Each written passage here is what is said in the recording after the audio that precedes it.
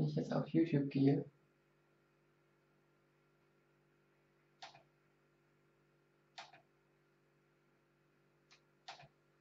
mein Live-Dashboard auf Stopp klicke. So, jetzt steht da live.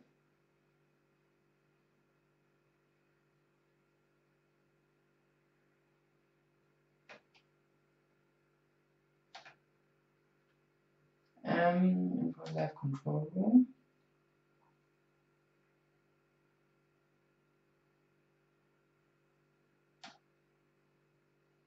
Wenn ich jetzt hier auf Vorschau klicke, sieht man nichts. Wenn ich hier auf Live klicke, sieht man, dass ich in 12 Minuten live sein soll.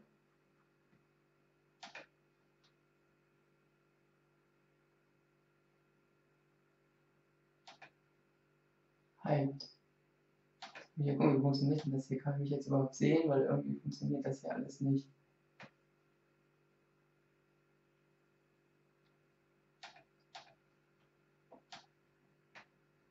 Weil eigentlich sollte ich doch jetzt hier live sein. So, hier steht ja, dass ich live streame.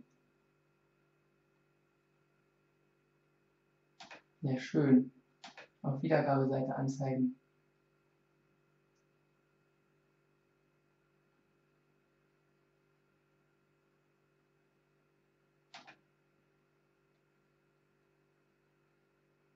Aber das ist hier jetzt, das funktioniert hier nicht alles so, wie man das hier sich vorstellt. Weil eigentlich sollte ich da jetzt, ach, das ist doch alles Mist, ist das. Naja, egal. Wenn das jetzt hier funktioniert, wenn ich jetzt irgendwie hier live sein sollte, hat das andere wohl nicht ganz funktioniert. Naja, egal. Dann hätte ich es auch einfacher machen können und nicht über Wirecast, sondern hier meine empfohlene Einstellung nehmen können. Na, was soll's, jetzt hat er hier komische.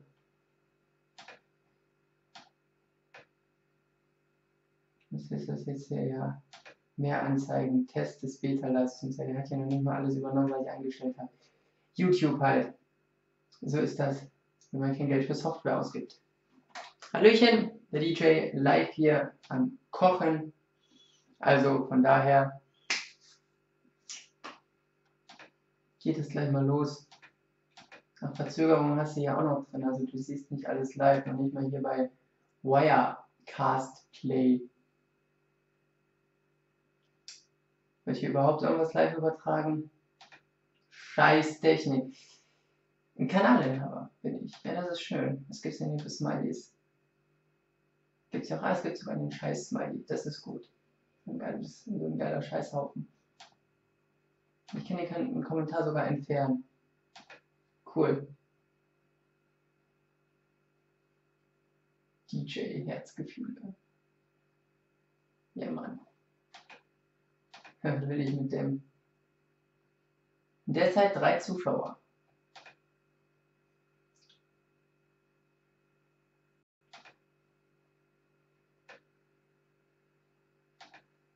Naja. Gut. Ich muss gleich mal hier anfangen zu kochen, was lecker ist. Weil wir haben ja alle Hunger.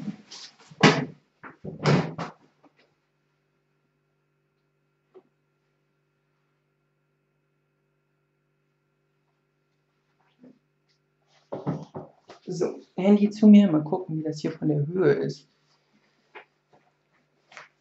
Ich muss das hier mal einstellen.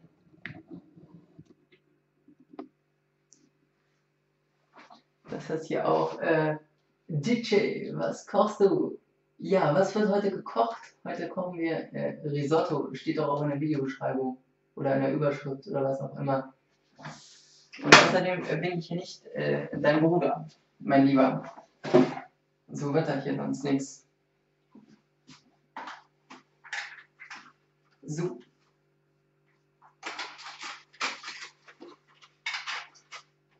Haben wir hier 500 Milliliter kochendes Wasser. Das ist doch cool.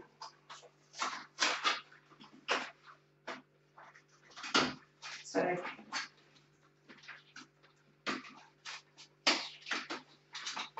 Risotto Reis. Was haben wir denn hier Schickes? Was haben wir denn hier noch mit Klebestreifen so zugeklebt oder was? Kommst du denn dann da so an?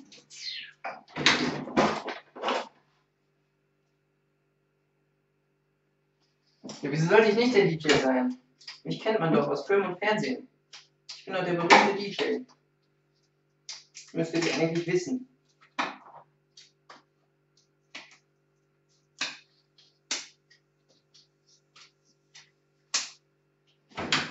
Aus Funk, Film und Fernsehen kennt man den DJ.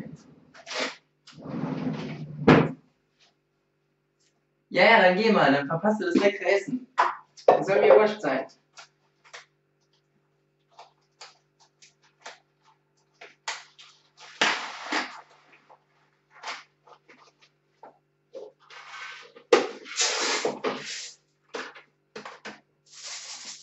Da reicht eigentlich die kleine.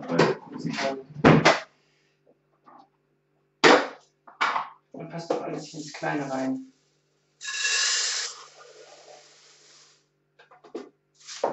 Immer diese Mengenunterschiede. Jo, bis bald, mein Guter. Bis bald.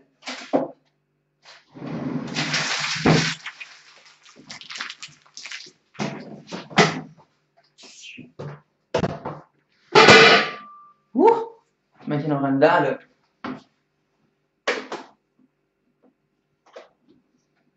So, das hier müssen wir mal aufheben. Was wollen die hier? Was steht hier eigentlich?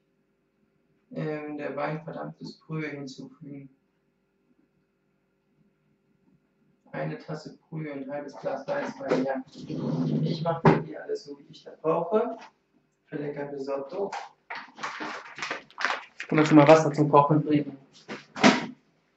Haben wir denn jetzt Viertel nach? Nee, immer noch nicht. Weil eigentlich sollte ich ja streamen. Ich gucke nochmal hier ins Creator Studio rein. Also, ich habe eigentlich einen Livestream für Viertel nachgesetzt. Über Livestream. So, jetzt steht hier Beta. Da steht, dass ich live bin. Ja, genau. Ein Zuschauer.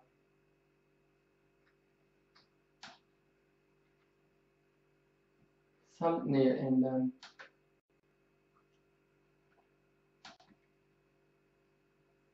Ja, ich habe hier wirklich keine Ahnung, warum das hier nicht ordentlich funktioniert.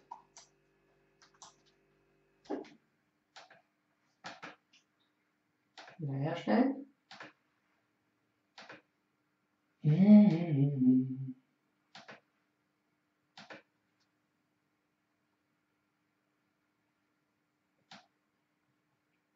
So, weil das irgendwie nicht richtig so will, wie das will. Hier unten habe ich die Encoder-Einrichtungen. Ja, ich habe das aber hier über die Veranstaltung erstellt. Eigentlich müsste doch, wenn ich hier auf Veranstaltung klicke, da steht auch, dass ich jetzt live bin. Ja, und wenn ich jetzt zum Live-Dashboard gehe,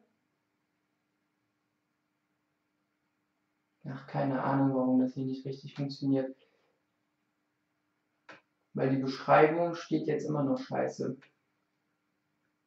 Ich habe doch hier in den Veranstaltungen, die Veranstaltung kann ich bearbeiten.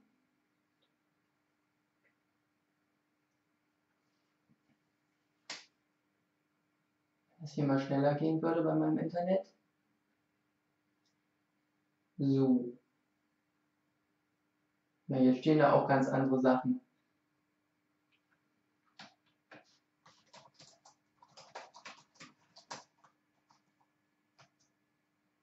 Die Tags sind auch alle weg, was man sich eingestellt hat. Ja, das ist doch.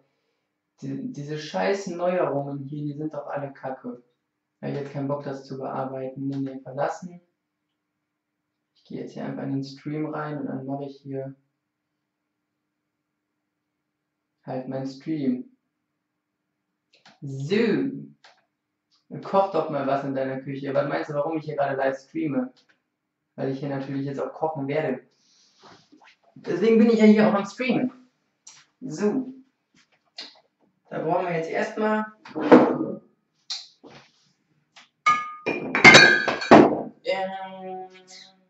hier. Erstmal brauchen wir Wasser.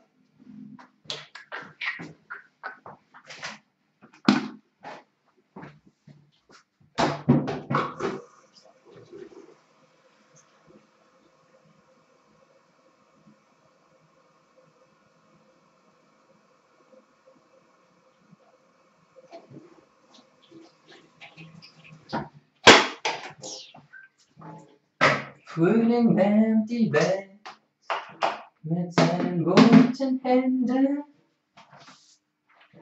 Frühling wärmt die Welt, es blüht an allen Enden.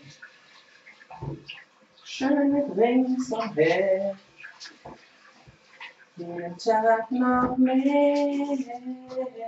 Gib den Kuss, den er dir gibt, den Menschen, der dich wirklich liebt. Ja genau, schwedische Pizza. Ich koche hier, die anderen Leute, meine ganzen Abonnenten werden jetzt hier zu Polen gekocht oder was? Nee, das gibt es nicht. Wir machen heute lecker Risotto. Da brauche ich keine Abonnenten für. Die kommen nicht in den Kochtopf und auch nicht in eine Pfanne.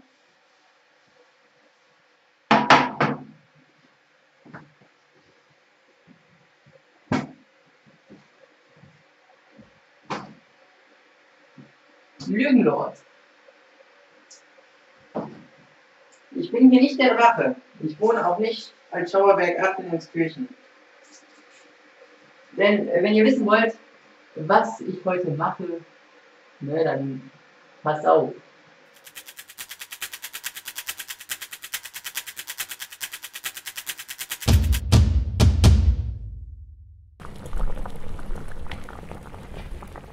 So, weil der DJ natürlich heute hier live für euch zubereitet. Also, ihr lieben Haters, am besten hier Schalotten, 3 Stück dürften reichen.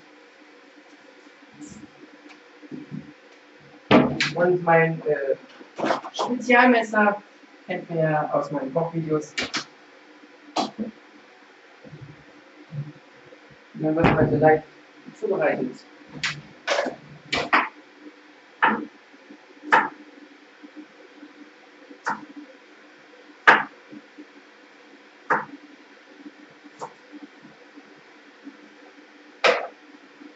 Kommen wir schon mal die anderen Zutaten noch raus. Dann haben wir hier noch Schinkenspeck, Gorgonzola-Käse,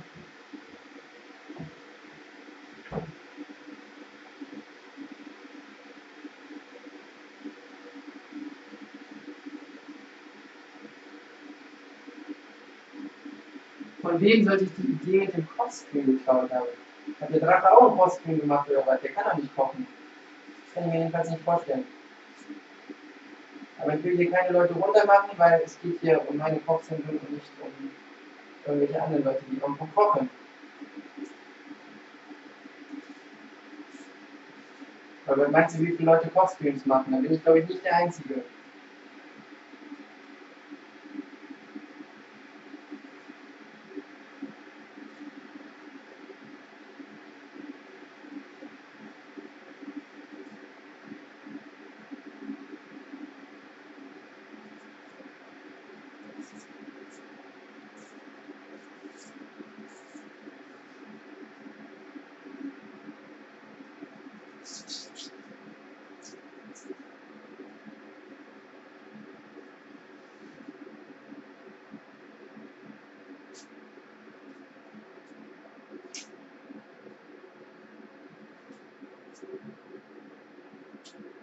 So.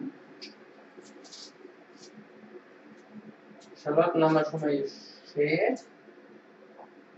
Spinat ist auch schon da, aufgetaut. Müssen wir uns mal hier die Brühe vorbereiten.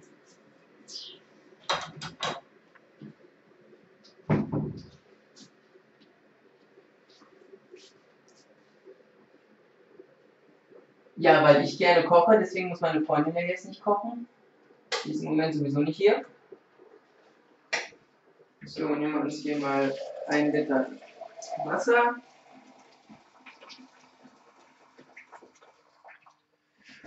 Und machen uns daraus mal eine schicke Brühe.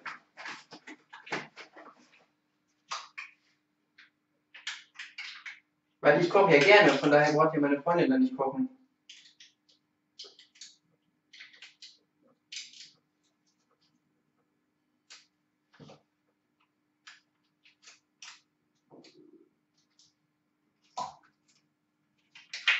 Nummer 1.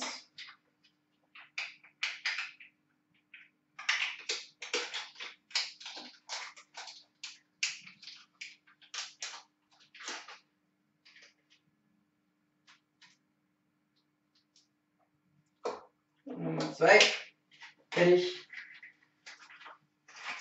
Das Ganze mal umrühren.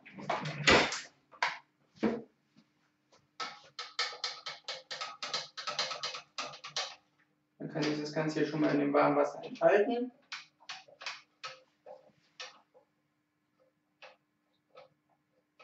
Ja, Wasser aufkochen ist Kochen. So macht das der DJ. Der kocht Wasser auf und das nennt man Kochen, weil Kochen ist Kochen. So, ich muss mal überlegen, womit ich überhaupt anfange. Also mit den Zwiebeln, genau, das ist glaube ich am einfachsten. Die müssen wir als erstes mal anbraten, dann nehmen wir ein bisschen Butter.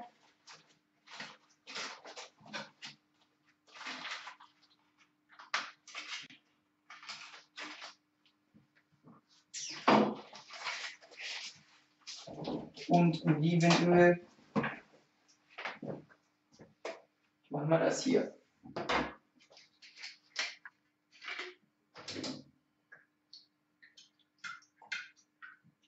So.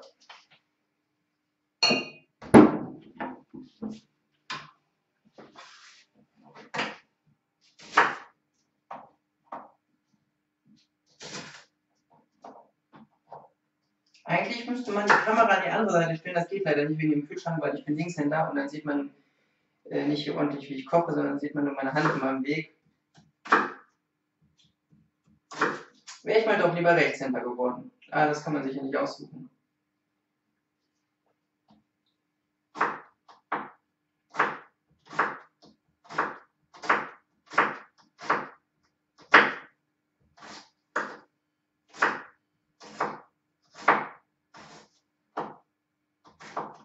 Und guckt einer von euch auch im Moment Olympia? Oder ist das für euch nicht so wichtig? Weil ich habe das bis eben kurz bevor ich gestreamt habe hier noch angehabt im Fernseher.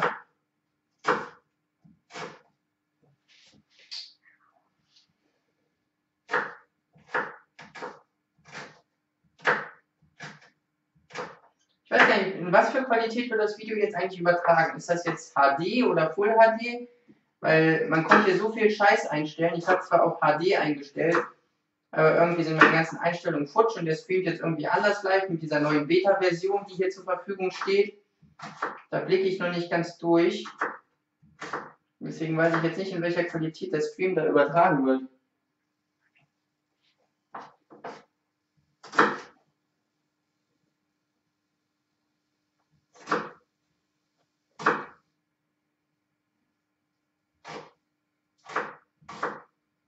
Und ich fange hier schon an zu heulen vom Zwiebelschneiden. Und weil ich so wenig Zuschauer habe. Holger die Waldfee.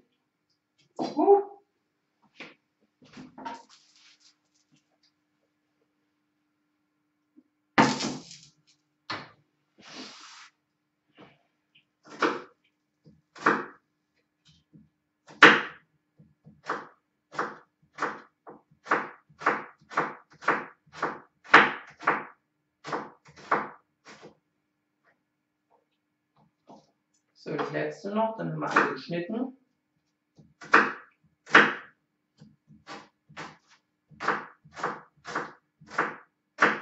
So. Fertig. Dann kommen die jetzt in die heiße Pfanne. Ich möchte mal gucken, ob die auch richtig heiß ist schon. Kann man immer hier mit dem Kochlöffel testen, ob da schon Blasen hochschlagen. Ja, es gibt Leute, die müssen arbeiten. 480p, ja, was ist das denn? Ja, die beiden Unfälle habe ich ja auch erlebt. Einer ja gestern mit dieser Fahrradfahrerin, das war nicht schön. Ja, das ist doch scheiße. Da gibt es extra eine Funktion Veranstaltung. Dann planst du eine Veranstaltung. Für die Uhrzeit stellst du alles ein und so. Nimmst dann extra die Software von YouTube, um zu streamen.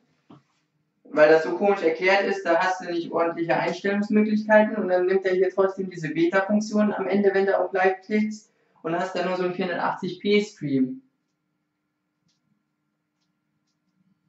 Ich bekomme kein Product Placement von der Sparkasse. Das ist ein T-Shirt, was ich in verschiedenen Farben habe für jedes Jahr, wo ich mitgelaufen bin. Und die Sparkasse war nur Sponsor von dem Hasenrundenlauf, den man hier sieht. So.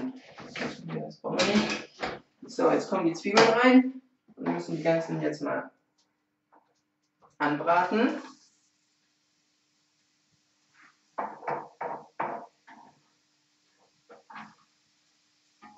Jetzt kleckere ich hier auch noch. Ja, ja, der DJ.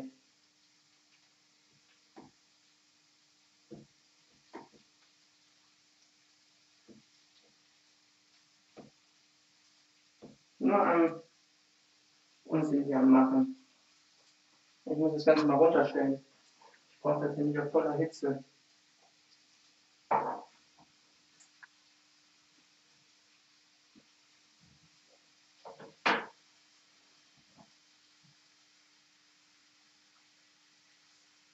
Nix Boxer laufen.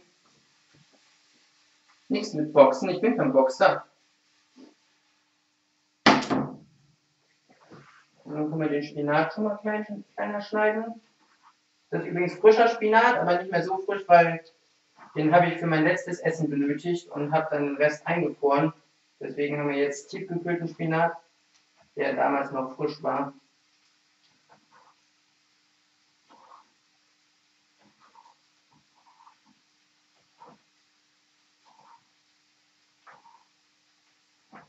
Den wollen wir nachher schon mal, damit den auch schon mal klein geschnitten.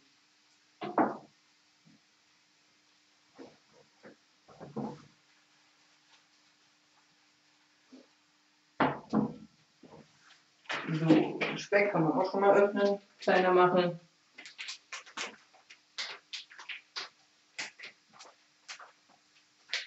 Nur an Käsemakaroni essen. Also immer die amerikanische Variante, Käsemakaroni mit schön viel Cheddar oder was. Oder waren das die Holländer, die das immer gemacht haben? Weiß ich jetzt gar nicht.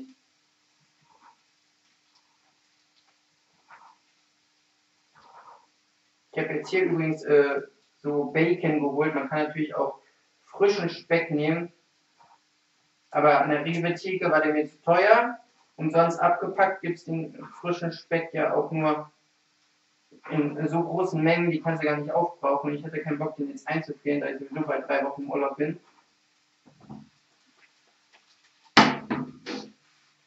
Deswegen habe ich mir einfach hier jetzt mal Bacon gekauft. Der sollte auch reichen. So, jetzt müssen wir das Ganze wieder auf volle Hitze stellen. Jetzt kommt der Reis hinzu.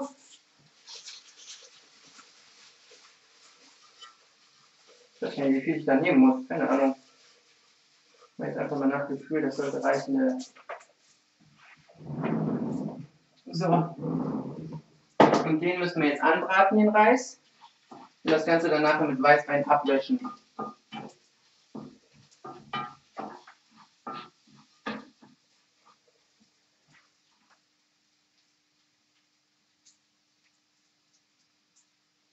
Achso, die vom Rewe, Käsemakaroni. Kenne ich jetzt gar nicht. Ist das so ein Fertiggericht oder wie? Ich kenne jetzt noch die ganzen Kochsendungen oder wo die da irgendwelche Restaurants zeigen, diese Käsemakaroni, wo ganz viel Cheddar-Käse mal drin ist. Ich weiß gar nicht mehr, ob das die Amerikaner oder ob das die Holländer waren. Jetzt müssen wir mal gucken, dass wir nachher hier den Reis auch schlotzig hinkriegen, weil so ist das bei Risotto. Wie lange ich schon vegan lebe? Seitdem ich den Bacon hier heute geschnitten habe, sind das glaube ich 3 Monate oder so. Länger noch nicht. Kann mir das leider nicht leisten, weil vegan leben ist viel zu teuer. Da kaufe ich mir lieber Fleisch. Vom Metzger. Komme ich günstiger hin.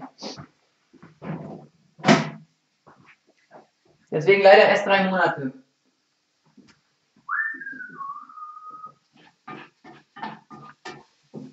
Ich habe schon lange kein Risotto mehr gemacht. Keine Ahnung, wie lange man das hier anbraten muss, den Reis.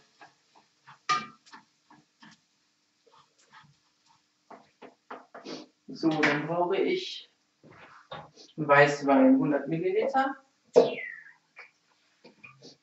Aber man riecht es schon, also man riecht schon den Reis richtig. So, jetzt das Ganze ablöschen.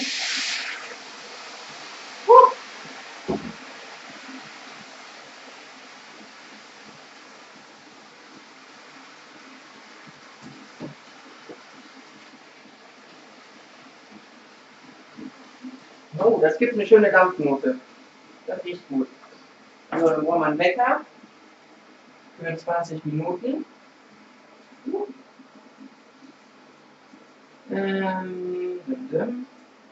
Timer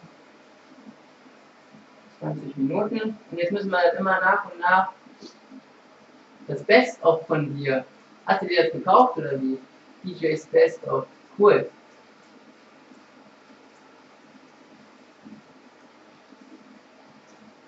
Ein neues Album von mir weiß ich noch nicht.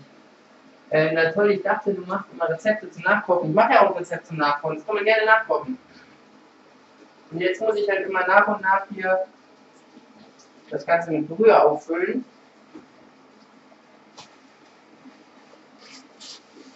Und zwischendurch immer umrühren.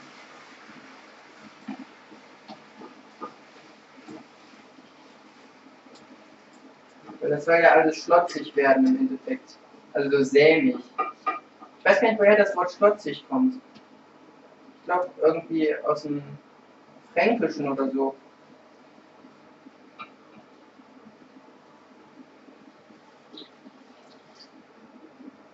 So, jetzt haben wir erstmal wieder genug Brühe. Jetzt kann ich erstmal wieder anfangen zu kochen. Das kannst du noch ein bisschen runterschrauben. Wir haben ja 20 Minuten Zeit und dann kommen zum Schluss noch die restlichen Zutaten hinzu.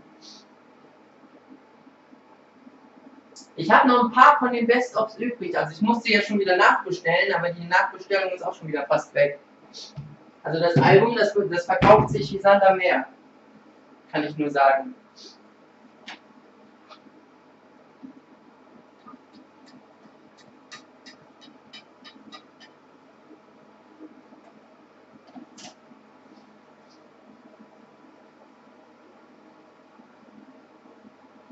Ich nehme die Hütte auseinander. Das habe ich ja bei der Musikmesse, falls du das Video von der Musikmesse gesehen hast, da habe ich das sogar live gespielt. Einmal an so einem Glockenspiel und dann nochmal an einem Klavier.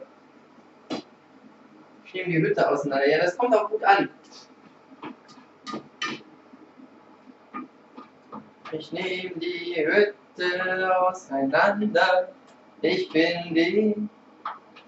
Ich nehme die Hütte auseinander. Ich mach die ganze Nacht zum Tag.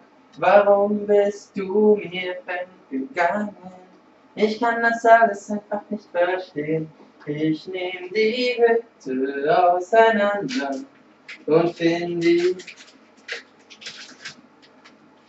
Also die Texte kann ich auch noch einigermaßen.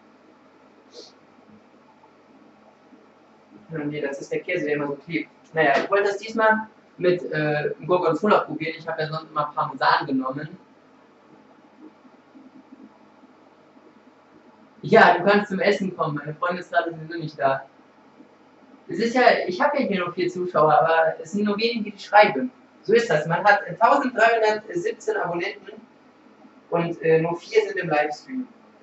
So ist das, wenn ich meine Musik-Livestreams mache. Ich habe ja letzten Dienstag das Video gesehen, wo ich halt Werbung für meine neue Streaming-Seite gemacht habe auf QTV. Und da habe ich auch immer nur so um die 10 bis 15 Zuschauer.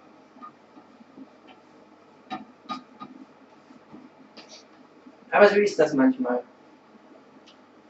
Ich bin mal gespannt, wie das hier mit Risotto, weil das letzte Mal, ich habe das sogar aufgenommen, aber vor einem Jahr oder so, oder einem halben Jahr, habe das immer noch nicht geschnitten, weil ich habe das Rezept schon mal so ähnlich für YouTube aufnehmen wollen. Und da habe ich aber normalen Reis genommen, nicht Risotto-Reis. Und diesmal wollte ich das mal mit Risotto-Reis probieren, ob ich da einen Unterschied merke am Geschmack, weil sonst ist es ja nur die Konsistenz, die halt unterschiedlich ist. Weil der Risotto-Reis ist so ähnlich wie Milchreis, der dann halt so zusammenbackt. Ja, dann abonniere mich mal, wenn du kein Abonnent bist. Da hast du was verpasst.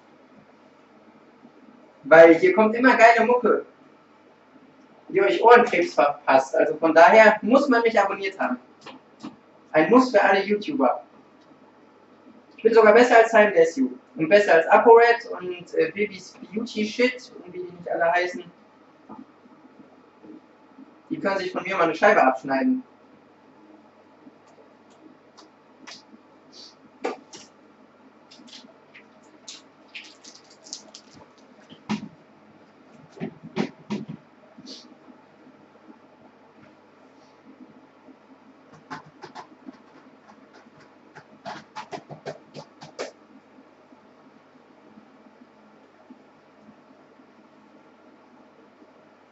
Was tun wir denn da für Gewürze rein?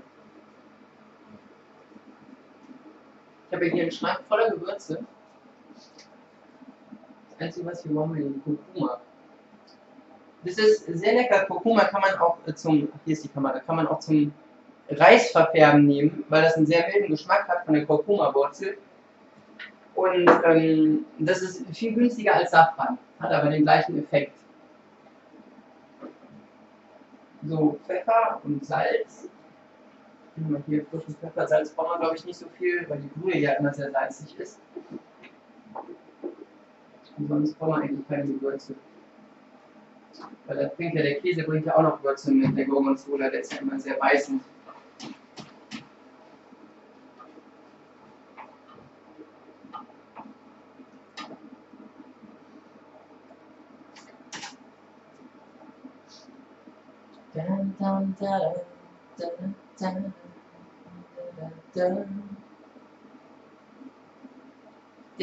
Oh nein. Waffels ist übrigens ein Spaß. Hallöchen. Herzlich willkommen im Stream beim DJ. Ich habe vergessen, meine Schürze anzuziehen. Man muss ja auch erkennen, dass es sich hier um Kochen mit dem DJ handelt, deswegen muss man ja auch die spezielle Kochen mit dem DJ-Schürze anziehen.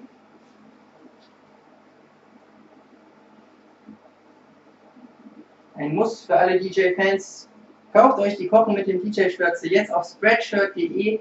Wenn ihr euch da euer eigenes T-Shirt designt auf Spreadshirt, einfach mal Hashtag KMDDJ eingeben, also für Kochen mit dem DJ, und dann findet ihr dieses Logo und könnt euch selber eure T-Shirts und was weiß nicht noch alles mit dem Logo erstellen.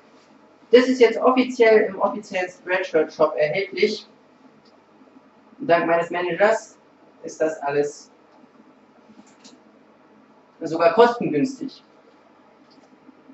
Ich kann leider keine Rabatte anbieten, aber ihr könnt mal gucken, wenn ihr bei Spreadshirt euch irgendwas designen wollt, einfach mal kochen mit dem DJ, dann findet ihr da mein Logo.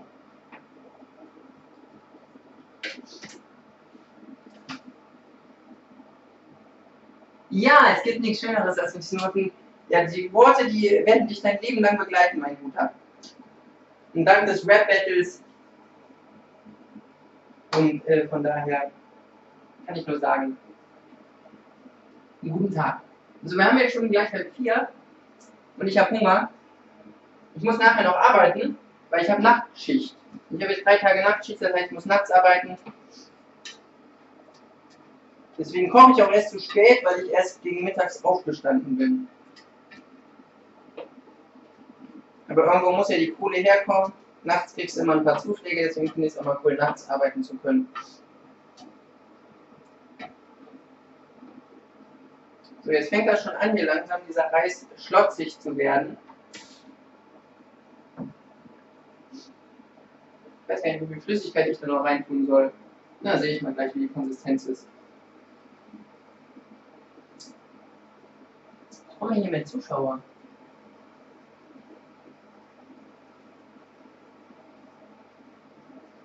Und ich muss mal hier nachher mal bei meinem Netzwerk nachfragen, wie das mit den Livestreams ist und warum die so kacke laufen. Warum die nicht in Full HD oder was auch immer übertragen werden, obwohl man das vorher einstellt.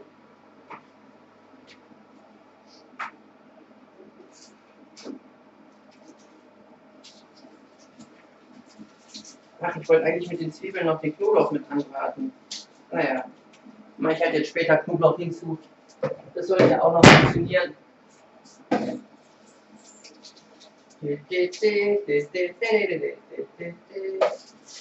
gucken, ob das Alte, den können wir mal wegschmeißen. Der Knoblauch, der fängt schon an zu keimen. Und jetzt brauche ich jetzt nicht mehr hier den hier. Der ist auch okay. Dann mache ich den hier.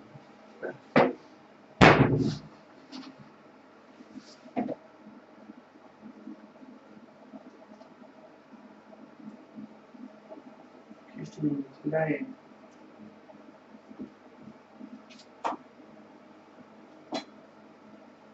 Was das für Knoblauch ist, kenne ich gar nicht, so kleine Dinger. Egal. Viel brauche ich sowieso nicht.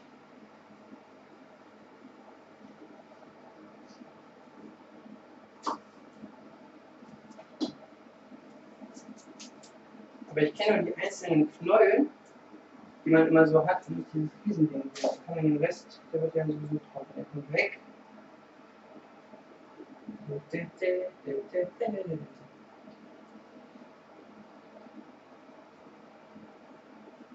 Du musst mal auf Spreadshirt, da gibt es keinen Link, du musst auf Spreadshirt einfach, wenn du dir ein eigenes Produkt designst, musst du mal Hashtag und dann den Hashtag von Kochen mit dem DJ, also KMDDJ oder so ist der, musst du mal eingeben. Oder nur KMDDJ bei Produkte, wo du halt so Bilder suchen kannst. Da müsste eigentlich meine Kochstürze zu finden sein. Sonst kann ich auch gleich nochmal gucken, aber eigentlich müsste die da zu sehen sein.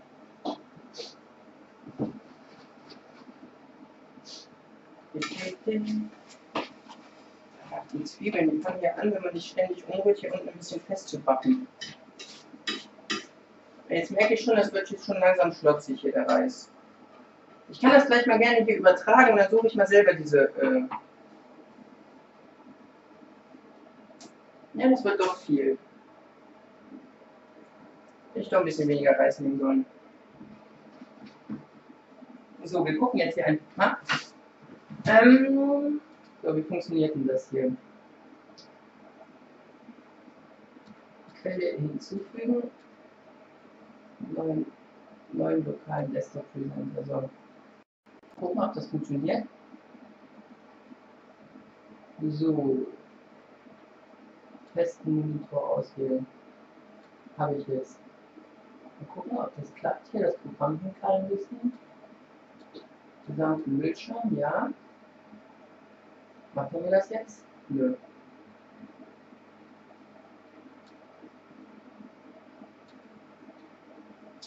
Ich wollte ja eigentlich den Bildschirm übertragen.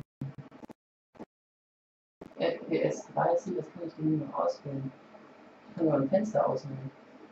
Aufnahmetyp Fenster. Okay. Festen Monitor auswählen. Cursor anzeigen, also irgendwie will das hier nicht, das Programm. Ich kenne mich hier mit dem Programm nicht aus, weil ich nur mit X-Bit streame. So, Chrome Excel. Okay. Wir gucken, ob das jetzt klappt, wie ich das gerne hätte.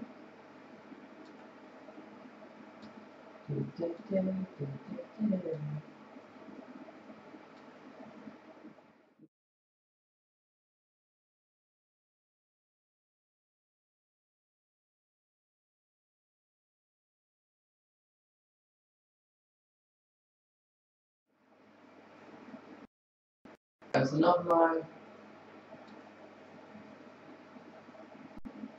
So, lokalen Desktop Presenter 1. Ich will den ganzen Monitor haben. Fenster Monitor auswählen.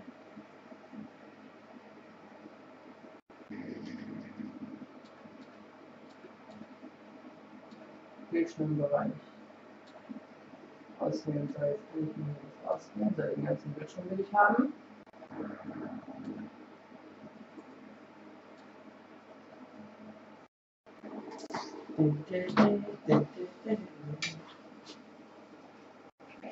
Ja, jetzt wird's langsam.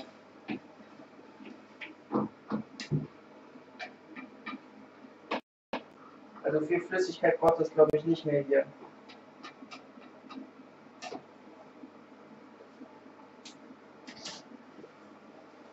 Also irgendwie funktioniert das hier nicht mit dem Bildschirm.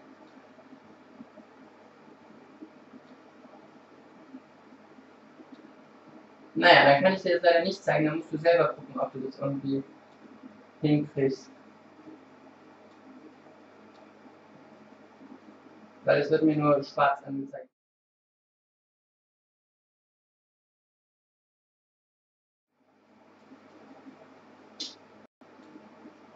Dann musst du selber suchen.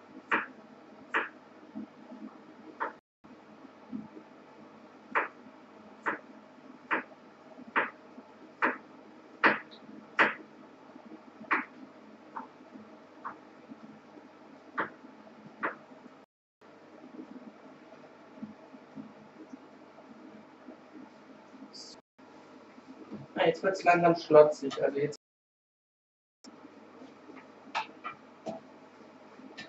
da haben wir noch ein bisschen hier von der Brühe unten, hat sich wieder was abgesetzt.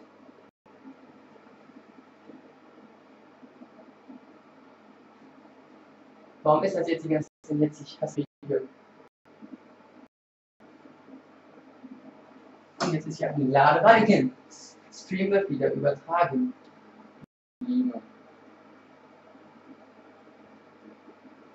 Das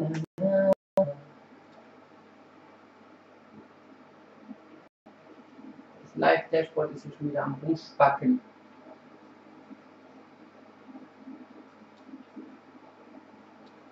Ah, jetzt funktioniert es anscheinend wieder. Okay. Probleme.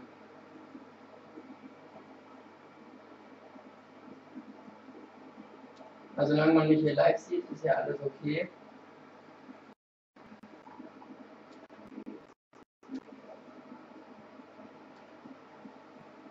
Weil dann sollte das auch alles funktionieren. Streamzustand steht da in Ordnung. Ja, aber warum man da nicht einstellen kann, dass ich hier Benutzer definiert, ja, erweitert.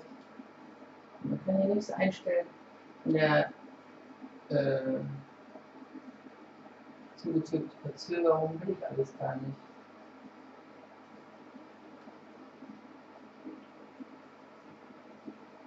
Naja, egal. Immer wieder zurück.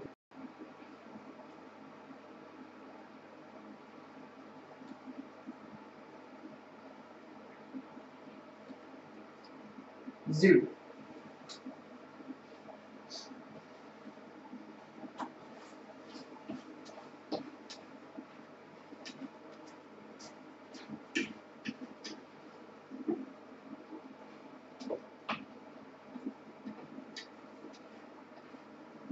Kann man das Ganze jetzt schon mal würzen, tun wir da ein bisschen Kurkuma rein.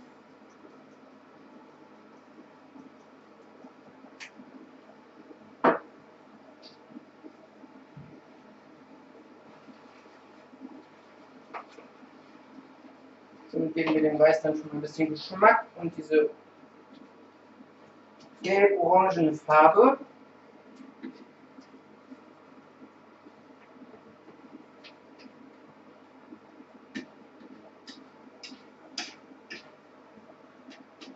Ich habe für 4 Leute gekocht. Ey, wer will vorbeikommen? Ich habe wieder viel zu viel gekocht.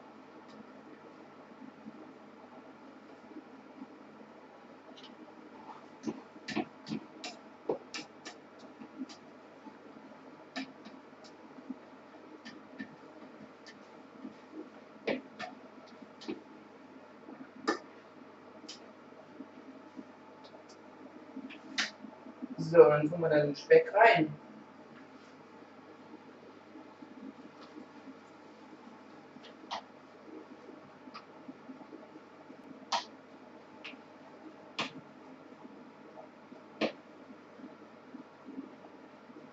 Weil ich soll ja Veganer sein, deswegen kommt ja auch Speck rein in das leckere Essen.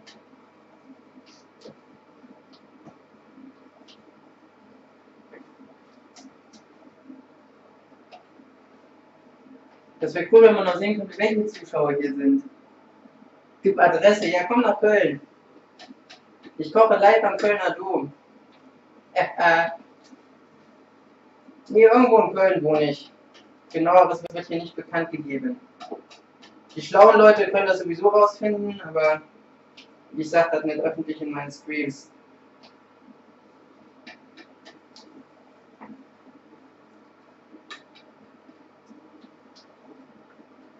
So, dann haben wir noch Spinat.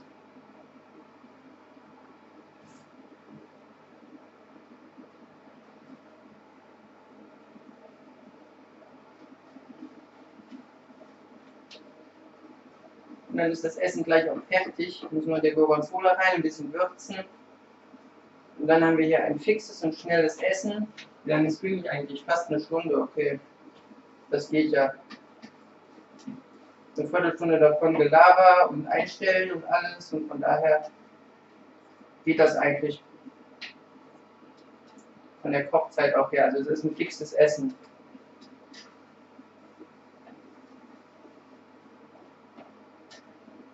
Es gibt dann auch die vereinfachte Variante, also die Originalvariante gibt es dann irgendwann auch nochmal als Kochvideo. ohne Livestream, weil das habe ich irgendwann von einem Jahr ja mal aufgenommen. Dann kann man das Ganze auch nachkochen. Ich werde das Rezept dann auch auf meine Homepage stellen. Wenn einer von euch irgendwie leckere Rezepte hat, kann ihr die gerne bei mir in die Homepage reinstellen, in den Kochbereich. Da gibt es einen Punkt, der heißt Rezept einreichen, und wenn das Rezept mir gefällt, koche ich das sogar nach und dann werde ich auch namentlich erwähnt in dem Video, wenn ihr das möchtet natürlich nur.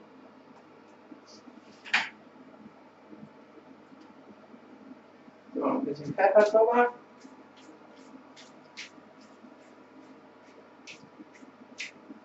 Jetzt muss man den Spinat ein bisschen mitkochen lassen, damit er hier auch Geschmack annimmt von dem Rest. Jetzt kannst du mal runterschalten hier.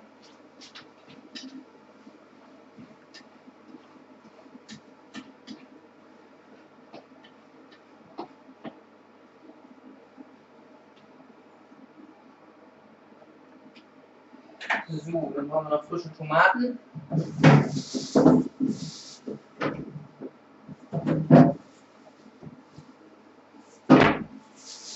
Ich hatte mal überlegt, die zu häuten, aber ich glaube, die kann man auch so mit reinschmeißen. Da hat man halt ein bisschen, so schlimm wird das ja wohl nicht sein, wenn man da ein bisschen Haut mit drin hat. Wenn ich die kleinen Würfel, sollte das ja gehen. Weil die kommen zum Schluss oben drauf. Weil es noch kein Stuhl, das geht. Kümmern wir uns erstmal hier um den klebrigen Gorgonzola.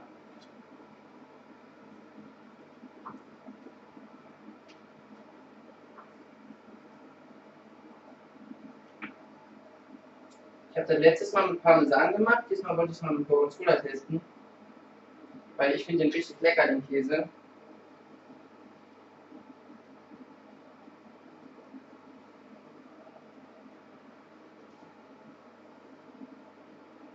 Weil der auch noch Geschmack mit reinbringt.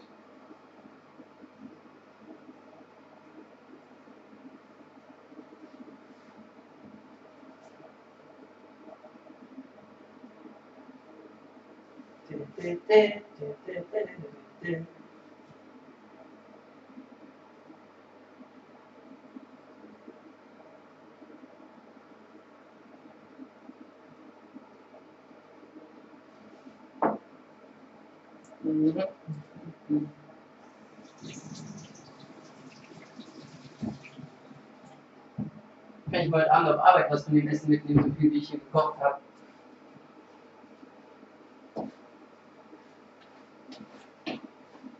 Jetzt fängt der Spinat auch schon an, hier unten anzubacken. Ein bisschen umrühren hier.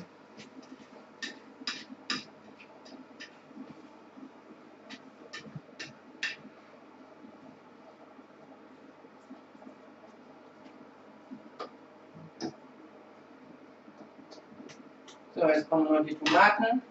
Die kommen ja immer erst zum Schluss drauf, weil dann hast du ein bisschen was Frisches mit oben drüber. Und sonst werden die so matschig und pampig.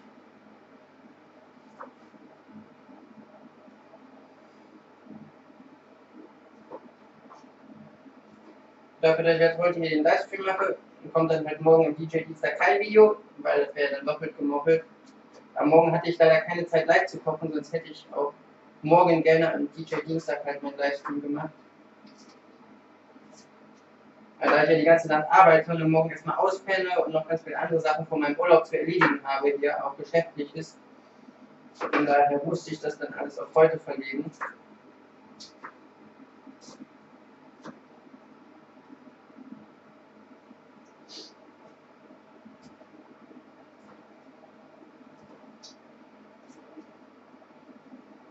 Und das Suppen schon wieder so.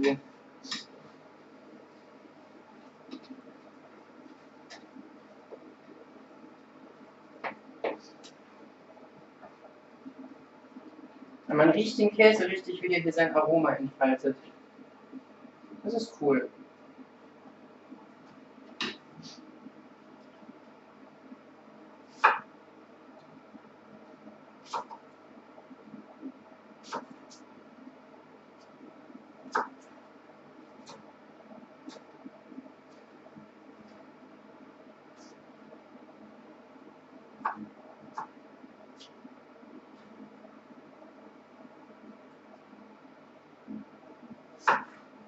Aber vielleicht wäre das mal so eine Idee, dass ich halt Kochen öfters mal live mache, weil das ist irgendwie cool, mit den Fans so zu reden, anstatt immer nur meine Musik-Livestreams zu machen.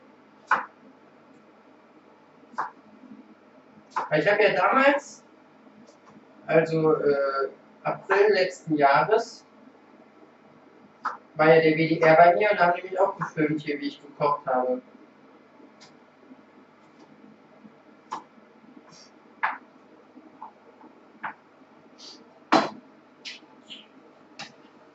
Also da haben die mich einerseits gefilmt beim Musik machen und dann nochmal beim Kochen. Für einen Beitrag im WDR. Da haben die mich angeschrieben. So, mal gucken.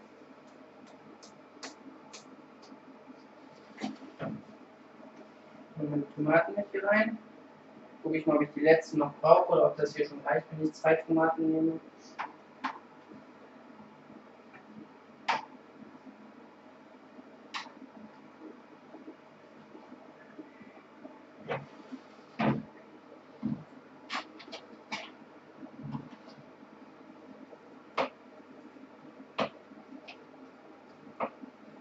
Ich glaube, die 2 Tomaten reichen, dann brauche ich die letzten nicht mehr, sonst wird das jetzt zu viel.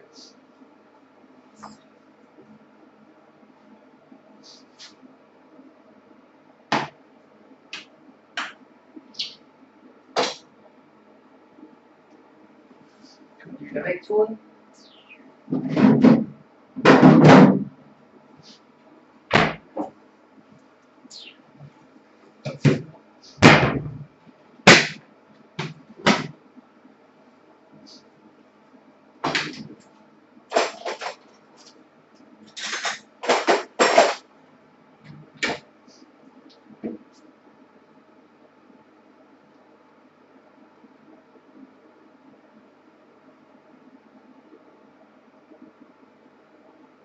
Probieren wir mal. Probieren wir mal, was geht.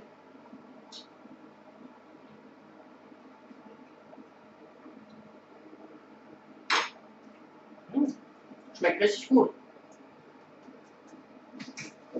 Noch ein bisschen nachwürzen. Ein bisschen Kurkuma noch rein. Frisch Pfeffer.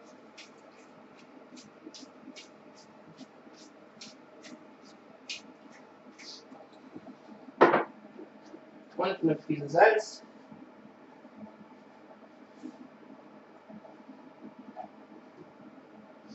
Ja, den Rest braucht man nicht. Das soll ja nicht nach Würzmischung schmecken, sondern man soll ja die Zutaten auch rausschmecken.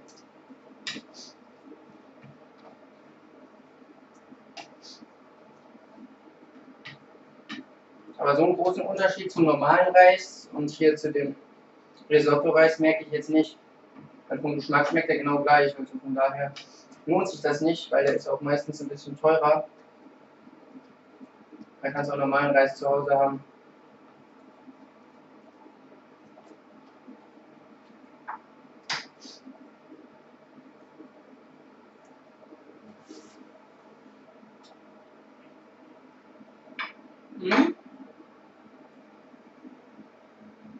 Schmeckt gut. Kann man so lassen. So. Und damit hat der DJ fertig gekocht. Jetzt kann man das Ganze noch anrichten und dann probieren. Da hat schon wieder jemand im Chat geschrieben. Einen Moment. Musst du aber davon ankündigen, dass die Leute Bescheid wissen. So mit einem Kurzvideo vielleicht eine Woche davor. Ja, das ist auch eine Idee. Weil ich habe ja jetzt, glaube gestern Abend oder so, habe ich in meine beiden Facebook-Gruppen und auf Twitter halt bekannt gegeben, dass ich heute live streame. Aber vielleicht ist das wirklich eine Idee, dass ich das eine Woche vorher halt ankündige. Dann habe ich vielleicht noch mehr Zuschauer. Das ist eine gute Idee. Werde ich beherzigen. Jedenfalls habe ich hier jetzt, wie ihr sehen könnt, eine Menge gemacht. Also, wer Lust hat, kommt vorbei. Meine Adresse findet man sehr leicht, wenn man schlau ist. Man sollte sie eigentlich nicht finden, aber so ist das nun mal. Wenn man ein Businessmensch ist, ist seine Adresse überall vertreten und die schlauen Menschen wissen, wo man suchen muss. So. Dann sage ich mal, bis zum nächsten Mal, euer DJ. Ich werde mich jetzt verabschieden, werde jetzt eine Runde kochen, noch ein bisschen Olympia gucken und dann heute Abend eine Runde arbeiten gehen. Was haben wir denn hier? Drachenprinzessin, Trailerpark, Netzkino, Mr. Trashpack, OP Guide, League of Legends, Mr. Minecraft. Cool, Mann. Alter, wie kann man nur dem Coolmann folgen? Ja. So, bis denne. Ich verabschiede mich und sage Tschüss.